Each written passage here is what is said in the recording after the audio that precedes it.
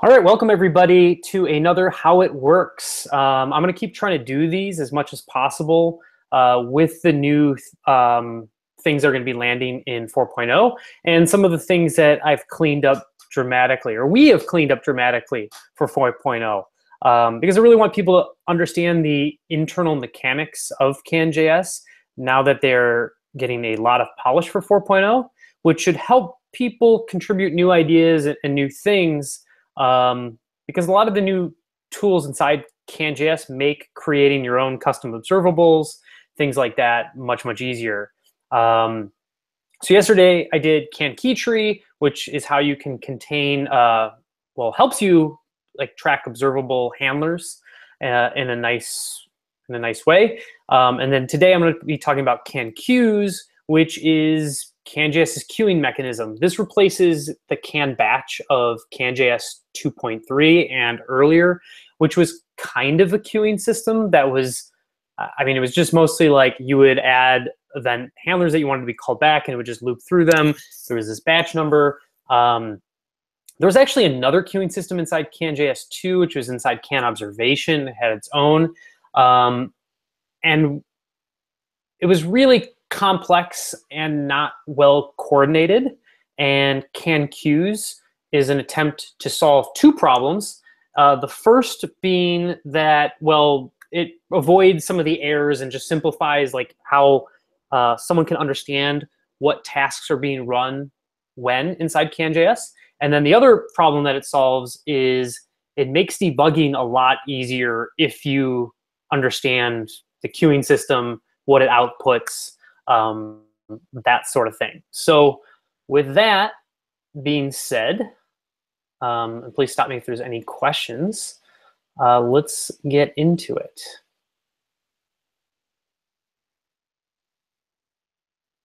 So again, I'm mostly just going to be going through the documentation that I just wrote, fresh off the presses documentation that you can't see yet because I haven't published it to the 4.0 CanJS docs, but this will be out soon. So CanQueues, I already kind of talked about some of the reasons why we set out to do CanQueues, but what are queues useful for generally? And CanQueues is basically a queuing system. Queues are beneficial for performance and for determinism. In a browser, a lot of times you want certain tasks to happen at the same time. For example, those that change the DOM. CanJS has begun to, we'll see later, there's a DOM UI queue inside CanJS where things like CanViewLive are scheduling DOM mutations. I don't think all of them are quite yet scheduled there, but some of the big ones like each are scheduled there, which is great because then if they all happen at the same time, then especially in the future, I'd like to time this up with request animation frame so you can avoid browser repaints and things like that as you're changing the DOM. The other, and this is the really important one, the reason why we did it, is determinism. You want to provide assurances about when things happen inside CanJS. And especially with CanJS, we want to provide consistency of if you, in a callback, and like if you're listening to an event handler and you read any other stateful value, including values that derive from other values, that it will be fully up to date when you read it. And so this is determinism. And this is a big part of why we did it. Let's give a quick example of where determinism could go wrong. If you didn't have the determinism, the bad situations you could find yourself in as a programmer. So let's say I had an observable person whose name was Fran, age 15. I had an observable, like a CanCompute, that was deriving some information about Fran. She's 15. And also another observable that's deriving whether Fran can vote or not, whether she is over 18 years old in the US or not. Now, let's say I listen to info and on CanVote, and what I was going to do is log the value that we just got for info and whether the value of the other kind of corresponding value. So in info, I log the new info and whether the person can vote or not. I didn't realize I'm missing a plus. And in can vote, I'll log their whether they can vote or not, and I'll read info. Now let's say I set person age to 19, right? So they can vote. What would you expect to happen? Would you expect info's event handler to be fired first and it to say, okay, Fran is 19 and can vote false because can vote hasn't updated yet? And then can vote, this handler would say, oh, can vote is true and Fran is 19. Right? That you would get kind of weird results. Hopefully you wouldn't expect that. That's what you would have if you didn't have determinism, if essentially we ran all of info's event handlers immediately before also updating can vote's value. So what CanJS is essentially, it makes sure it updates all values before it fires off all events. And this is why you need separate queues. CanJS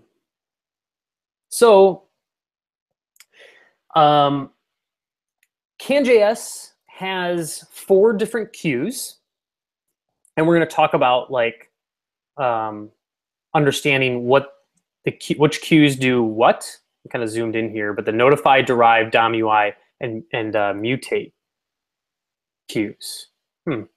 Jason, we might need to make sure that we can scroll horizontally if it's needed with images. For sure. I'm kind of zoomed in. A normal browser should be able to do it, but I'm doing a lot here. So we'll talk about those in a moment. But generally speaking, so CanJS has these 4 queues, and each of these queues have different ways of running their tasks. Especially notify and mutate are actually the same, but derive and DOM UI are kind of special queues. But anyways, essentially you register tasks, which are just functions to be run in these queues, and then whenever you start running, CanJS is running tasks, it runs all of notify queues tasks before derive queues, and then it finishes those and goes to DOM UI queues, and then finishes those and goes to mutate queue. If anything happens, like DOM UI queue somehow creates a new notify task, that notified task will run immediately before it comes back to DOM UI queue. I'll explain this more later. But essentially, what you do for the most part is you enter in a bunch of tasks between a start and a stop call, queues batch start, queues batch stop. You can register a bunch of tasks, and those tasks will start running at the end of the stop, when stop is called.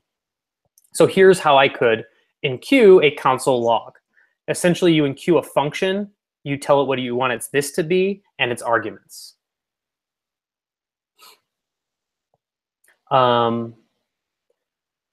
Queues batch start and stop work just like the CanJS 2.3 can event batch start and stop, where that you can call it multiple times, and there's kind of a counter inside, and only when the counter is back to 0 does it actually start running the tasks. And this is nice. The same thing holds true if you're batching things in CanJS 4.0. It will prevent unnecessary updates in things like computes and observations. So you can get performance advantages if you want to make a bunch of changes and then all within a batch. So for the most part, enqueuing things isn't something that anybody who's using CanJS needs to do. It's mostly for developers of CanJS. And there's also a helper that's very nice to use. Basically a helper that enqueues a bunch of tasks and calls batch start and stop all at once. And this is enqueue by queue. This is really useful if you're creating event handlers, as we talked about in with CanKeyTree. if your can key tree kind of stores values, its handlers organized by the queue. So this could be a list of handlers to call. And queue by queue kind of does everything for you. It's a nice utility that you'll see strewn about CanJS when it's calling back event handlers. So let's go back to the task order. Let's talk about these queues, these different queues. So really, CanQueues is a queuing system made up of 4 separate discrete queues. And I'll talk about what each one does. I'll talk about it on a high level first, and then we'll go into an example. So the notify queue, that's used to alert things that might derive their value that something has changed. This is like a way of essentially you're listening to a change in something, but you want to be alerted to it before any users might be alerted to it. You can register an event handler in the notify queue is typically what you're doing on our observables. All right, so things run there are really supposed to be really all of the queues, the first 3 queues are kind of supposed to be run in kind of internal to CanJS. And the mutate queue is really for when users get their callbacks called.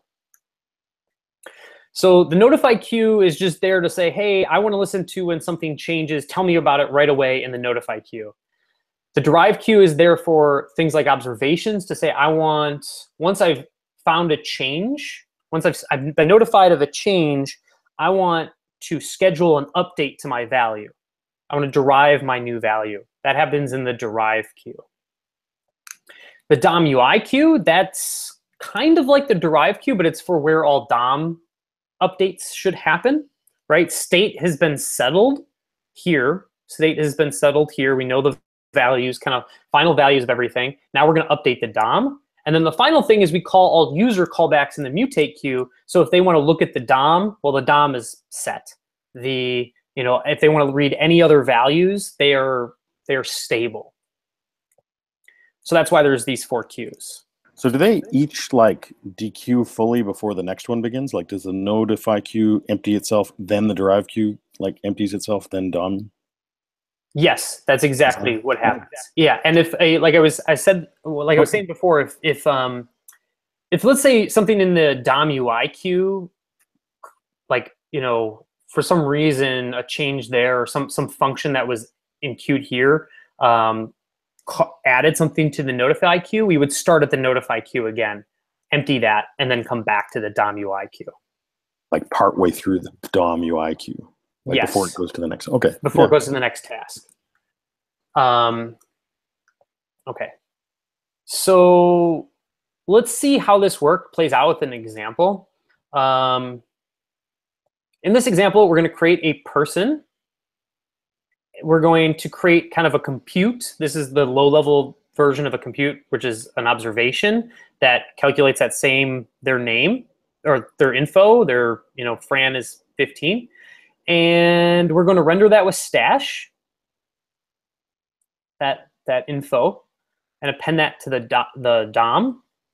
And we're also going to, just for fun, listen when person's age changes and console log that. And you'll notice here, one thing that you should do in 4.0, that if you want to assist with your debugging, is anytime you have like a function, give that function a name. Don't make it an anonymous function. And then can observation will make your debugging life much, much easier. Some places CanJS will actually name things for you. But if you start debugging with CanQueues and you see it logging stuff without a name, you can always click that function, find where that function is defined, and give it a name. I think it's a really good pattern. So let's talk about, I wish this was small enough so I can see this. I should have almost put this on top. So I'm going to make this a little bit small so people might have to like squinch their eyes a bit. Or what I can hear, I can know what I can do.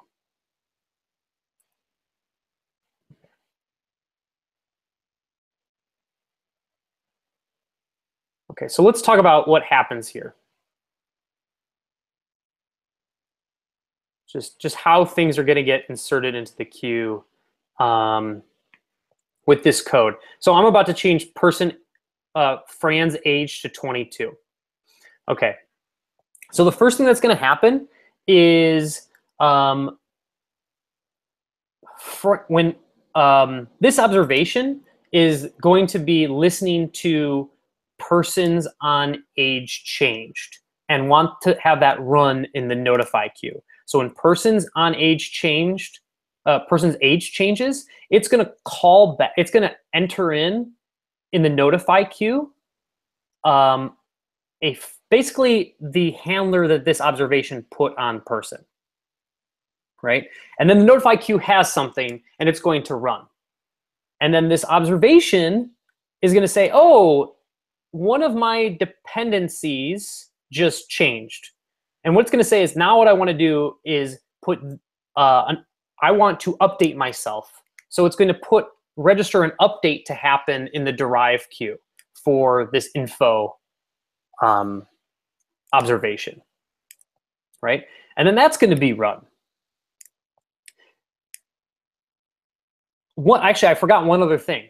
Because we're listening to age changing here, not only will the on age changed be put in the notify queue, the mutate queue will also get this log age changed put in the mutate queue.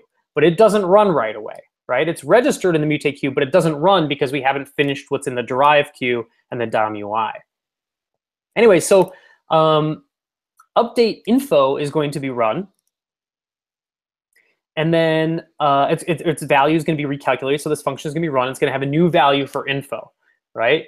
Now, CanStash is listening for those info changes, but it registers all of its changes in the DOM UI queue, right? And so sorry, Justin. Bianca is asking, why does it go into the mutate queue? Because by default, that's a great question. By default, whenever you bind to something like this, the way that users bind to it, it's implicitly listening on the mutate queue. This handler, all observables know to add handlers to the mutate queue.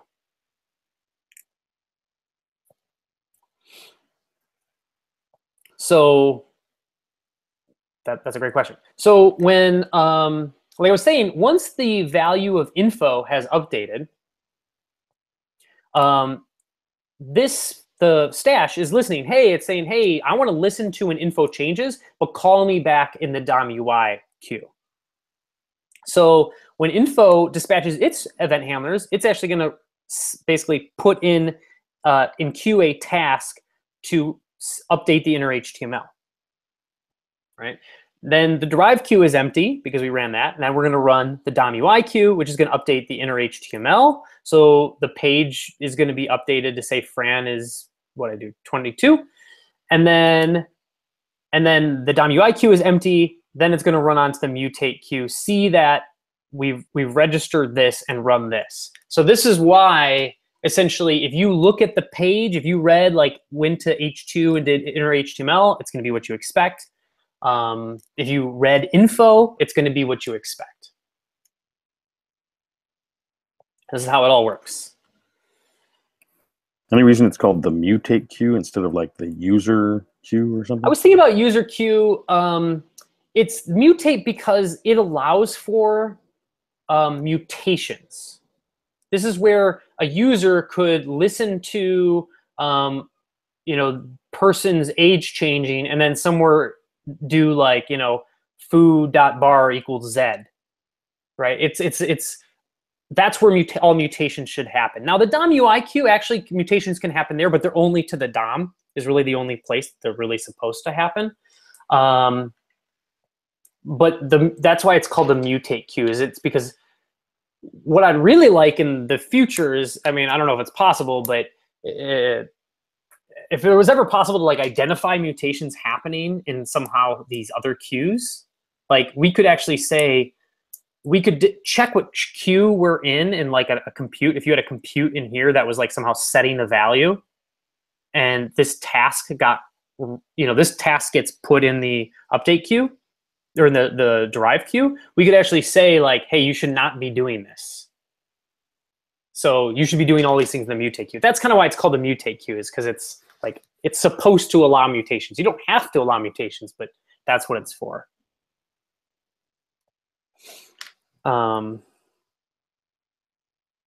Okay, so let's talk about debugging, which is the big part of the reason why we built this. CanQueues comes with two methods, log and log stack, that let you log what the queuing system is doing. One problem with when you have a queuing system, which CanJS has had since like 2.0, that batching system, is that the call stack, if you just look at the call stack, it might not be immediately understandable what actually happened that caused the piece of code or whatever you've got your debugger to actually run. Things are a little disjointed with a queuing system. So CanJS tries to, in 4.0, make that a lot easier to understand with this log and log stack method. Especially log stack is useful. Log is really useful too if you're like debugging hardcore things inside CanJS, but I think log is really where it's at. So this is that same example from before, or very similar. We've just got person, we've got their info, and we're listening to when info changed. If I wanted to know what caused any one part of CanJS to change, I could replace this console log, or put next to it a CanQueues log stack call. And it would output something like this. It would say, oh, it's because observe object, this is actually what it does output. Observe object was set to 22, and it would say, okay, the update info, this is also why you name things like this. Update info on one of its dependencies changed, and then it updated its value. And there's more information in here, which I'll talk about in a second. And then your onInfo changed method called. So this allows you to trace from kind of the perspective of CanJS exactly why something happened. Hey, Justin, a question from the chat. He just took it back, but could you kind of walk through why, like how the on-dependency change is part of the notify queue and then the update is part of the drive queue? Why that is? Yeah. Yeah, so in this example again, this observation wants to immediately know when any of its source observables has changed. So it sets up notify bindings on person. And then all observations should update their value. And this would be true if, like, you know, if we kind of wanted to make our own observable system. Anything that derives from another value should happen in the derive queue. So really what's happening is observations being notified in the notify queue, but doesn't actually update itself until the derive queue. And the reason is because this might actually have like 10 different dependencies, and all of them, a bunch of them might have changed. And you only want to really update yourself once. This is that whole batching thing, so that you let the notify queue complete all of the different changes, and then the derive queue, things that we'll see in the derive queue only get entered once. So this observation, even if person name and person age were both mutated, both changed, it would be notified for both, but it's only going to actually add one task to update itself in the mutate, or in the derive queue. That makes a lot of sense. Thanks. Yeah. So then, anyways, the rest of it is the stash template is listening on this info to register all of its tasks in the DOM UI queue. So that's why the updating of the page happens there, and then all the user stuff happens in the mutate queue by default. Cool. Good questions today. All right. So yeah, so I was talking about how these things So I was showing how a log stack, what that produces. Now, the other nice thing about this is trying to me approximate what Chrome will log. It actually logs the task, each task for one of these. And if you expand this, it includes the function that was run, the context for it, the arguments, and a meta object, which has a bunch of other useful information, such as the reason why everything was run. So a lot of times, if you didn't end up labeling your functions like I did up here, what you'll see is like observation and then nothing inside of here. What you can always do, of course, is click the extend. You can kind of work your way to figuring out that observation and that function, and then say like, okay, I'm gonna actually name that function so that I'm gonna run it again and see now I have better names. I can kind of see what's going on a little bit better. That's been my pattern. We're gonna create a whole debugging guide, and I'm gonna go through that eventually. This talk is much more focused on queues. But CanQS is a big part of that debugging guide. So there's also a log method. Oh, I realized, I didn't go back and make it so that it puts these in. This is actually a documentation error, not an error with CanQS, but there's also a log method that if you call it, it logs when a task is queued and a task has been run. So it's really going to show a lot of the same thing for this example, but this just keeps going forever as your application is changing. Would show pretty much the exact same information. Typically, you don't need to log everything. In queuing doesn't really help you unless you're doing some kind of, you're really debugging CanJS's internals. For users, what they would typically want to do is only log when tasks are run. So you log when the queue is flushed, essentially. And that would not log any of these kind of queuing steps, which are just a little bit noisy. Okay, so let's talk about how it works. Before we do that,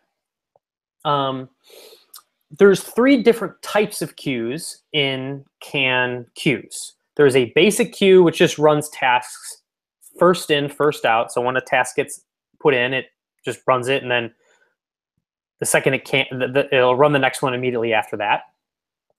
There's a completion queue, which makes sure that each function is run before any other queues might run a task. There's a priority queue, which runs tasks, which is also a completion queue. Like a priority queue is also a completion queue, but it also has this additional feature where it runs tasks in order of their priority. And at least this priority queue also only allows one task to run. Like you can only enqueue a function one time for the lifetime of like kind of a batch of queues, a batch of tasks. And this, how it works out is notify queue is a basic queue, mutate queue is a basic queue, derive queue is the priority queue, and the DOM UI queue is a completion queue. Basic queues are the fastest, and like nothing really matters. You just want to get events out as fast as possible. That's why they're notify and mutate queues. The derive queue is the priority queue because, again, we only want to derive our value once. And we want to make sure that, like, if somehow another task, like derived task, was like entered and then flushed right away, or like someone tried to reflush the derived queue, it doesn't matter. We're not going to actually run any other queues until that task that we're on is fully run to completion. And the same thing is with the DOM. You don't want tasks stepping on each other. So let's see how it's all implemented. Okay, so at first, CanQS has this queue state, and all it does is tracks what is the last task to be queued. Sorry, to be run. This is really for the debugging, for log and for log and for trace log stack, so that we know when a task is run, we can see any other tasks that are in queued because that task was run. So this is a little bit of statefulness all put in its own file that all of the other queues need to use. They need whenever they're in queuing something, they need to update this last task, or when they're running something, they need to do that. Okay. So then the different queues are created. This is the basic queue. This one is, if you want a very simple queue, the one to look at. Essentially, it keeps a list of its tasks in an array, and it knows which task it's on by this index. You'll notice that our queues have these callbacks so that they can know when the first task has been added and when the last task has been complete. They can do callbacks. And you'll see here the default is to update the queue state to say, hey, the last task, we're done with tasks. There is no like last task anymore. That's the default behavior. Okay, so when queuing a task is really easy. We just take the function context args and metadata and just push that into tasks. And then we call this login queue, which will log it if appropriate. And if that was the first task to be added, we just call the callback. Really simple. I'll show what log does in a moment. Let me zoom in one more here. Flush. Flushing a task is pretty simple. So one thing we do is we don't we keep all of the tasks in memory until the queue has been completely flushed, mostly because I don't want to be mutating an array or doing anything like that, because all this needs to run. And I'm not really worried about holding on to these functions until the queue, because typically in CanJS, like the queue runs, it emptied, and then fine, go garbage collect all these functions. I don't really even want garbage collecting running during when these queues are happening. So that's why we use an index to walk through the tasks instead of like shifting them off the task list, right? It's just faster to do things this way. We log flush. Now you'll notice because of DACO, whatever, we're actually doing steal, remove, start, and remove end. So all of the logging is only in development. It doesn't happen in production. And then I actually run the task. Simple enough. And then when all tasks are done, I set the index back to 0. I basically pointed a new array for tasks, and I call on complete. Pretty straightforward. The only other kind of interesting thing is that when you call log in queue, that will make sure the task's metadata knows the parent task that caused this task to be in queued. And log flush, when a task is run, actually sets that task as kind of the current task that's been run. So this is how we can actually keep the stack, log stack. And every queue, when it's flushing or in queuing, needs to call. They all inherit from queue, all the other queue types, and they all need to call log in queue and log flush. Okay, so let's look at completion queue. This one is just the same, inherits everything, and only changes flush. And all this does is make sure we can only actually run, if flush is called multiple times while tasks are still being run, it will just ignore the flush and go on. It kind of protects itself, kind of using a counter, well, literally using a counter, increments the flush count, and then decrements it, making sure that nobody else can run a task, and it just does the same kind of stuff that the other one did. It's just pretty much just wrapping the flushing. Okay, then there's the real crazy one, which is priority queue. And this is the one that's used for CAN observation. And this is when I said 2.3 really had two queuing systems, but we didn't know it. This was me porting CAN observation in 2.3's queuing system to its own priority queue system. In CanJS, we want to make sure that observations in Stash, like Stash builds observations, that they run in a particular order. Basically, we want the observations that are highest up on the DOM to be notified first and to update themselves first, because they might want, because the children might be gone, right? If you change an if to going to the else, you want to destroy all of the children and have them tear down all of their bindings and never even be updated. So the priority queue allows us to set a priority on when queues should be updated, and then it will go through that list of tasks in priority order and run them in priority order. 0 being the highest priority, things will run first, and infinity being that which runs last. It keeps all of the tasks in a array of arrays for the most part. Essentially, this is an array where each item in that array is a list of tasks, and which index we've run that. This is the index of which task we've run within this task list. So if we ran the 1, 2, 3, 4, and the 0, 1, 2, 3, and 4th tasks in here, we've already kind of executed those. This will be 4.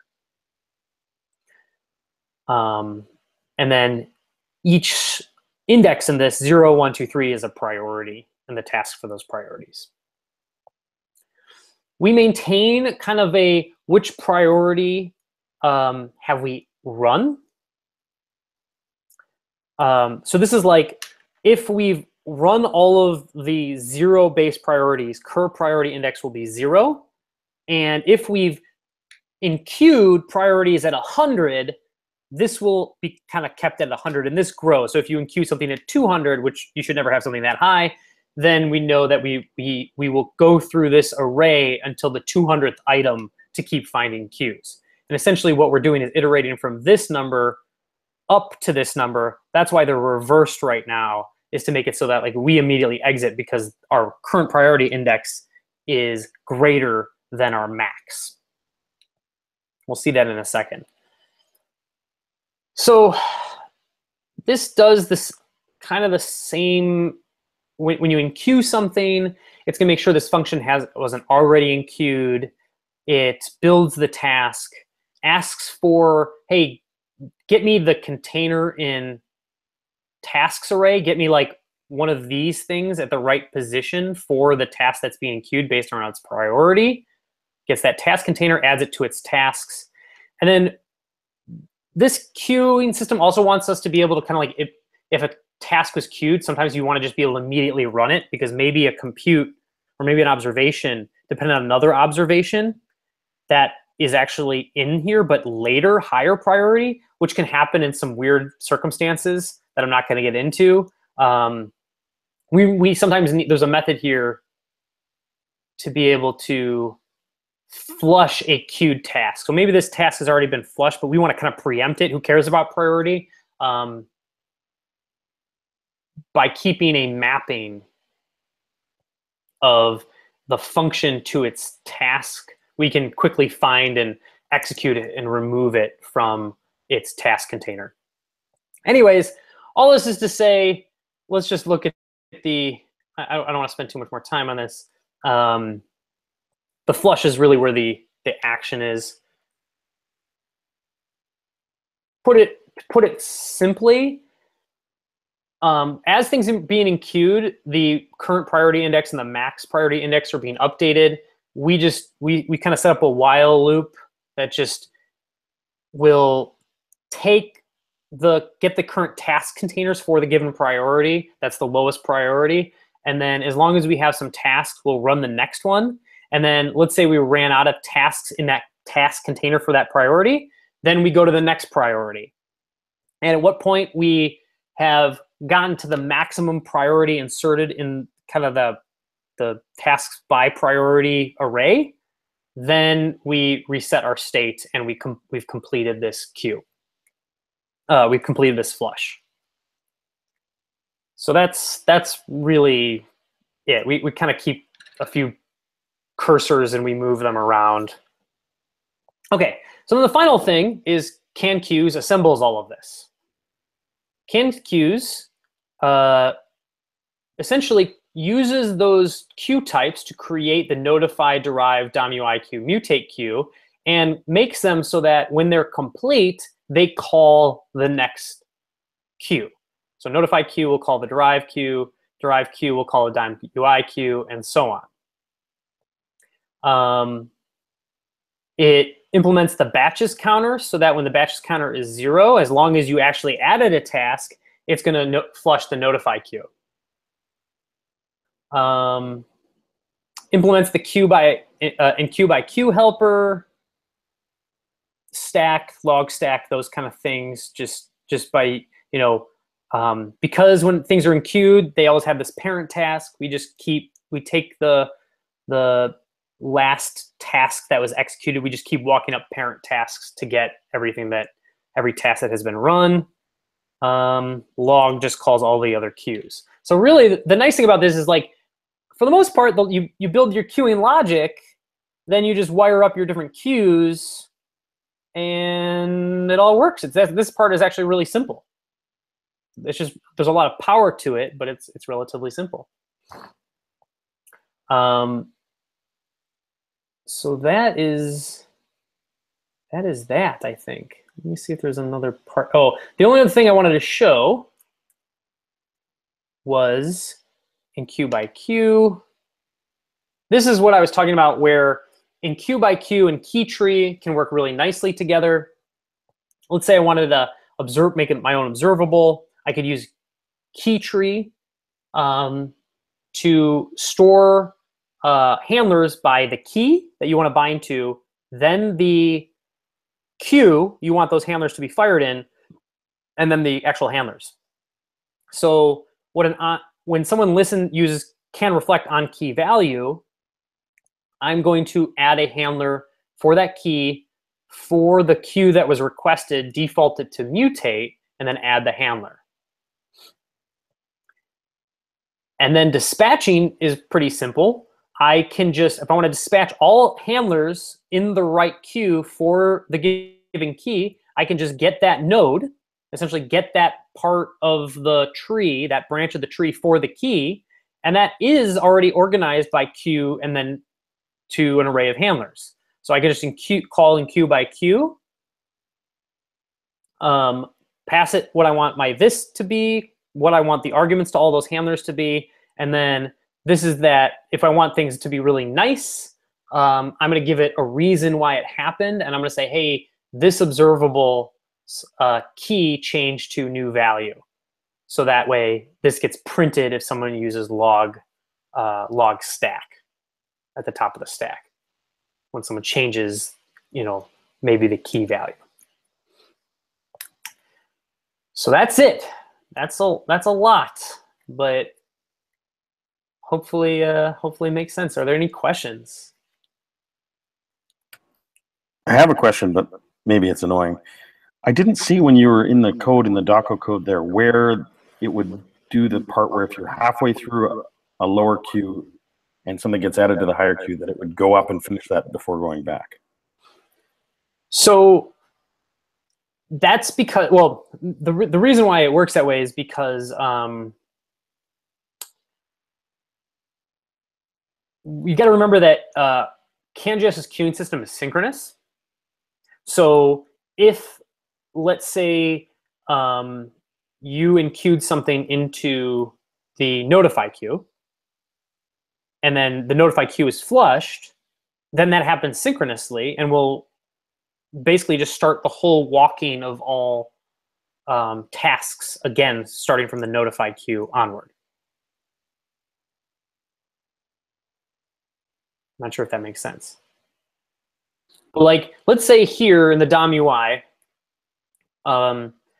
someone like did an enqueue by queue, or like did a queues batch start and a queues batch stop, but enqueued something in the notify queue. Well, stop is always going to restart the notify queue. It's going to call notify queue flush, which then is going to run all of these, and then when that's empty, run all of these, and when these are empty, which they'd be empty already, run all of these, and then it would come here and be like, okay, I can see that you're already running because of the completion queue, where it would say, oh, flush count is 0, and it would just exit. It would just say, okay, well, I'm not going to do anything. And then essentially all of that that stack would be unwound, and then you go right back to the next line of that task that was entering, and you would kind of go hit this while loop again to hit the next one. Okay, yeah, I see that.